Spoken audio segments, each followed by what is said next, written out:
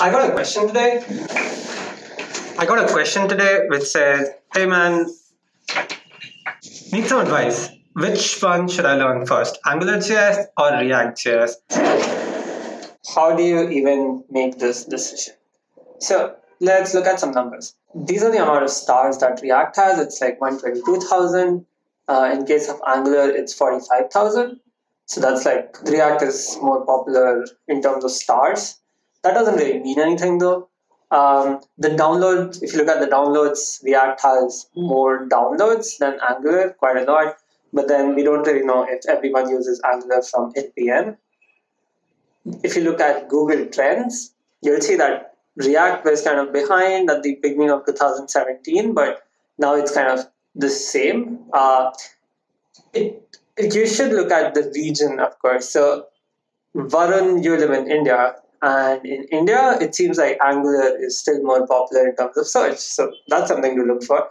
There was the Stack Overflow survey in which more people said they use Angular than React. So, that's something to look at.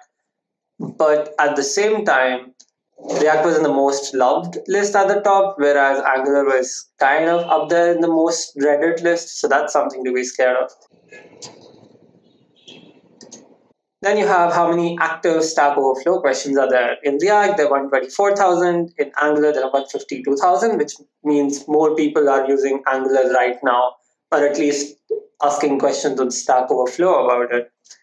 Then you look at Stack Overflow jobs. So in React, there seems to be 226 results.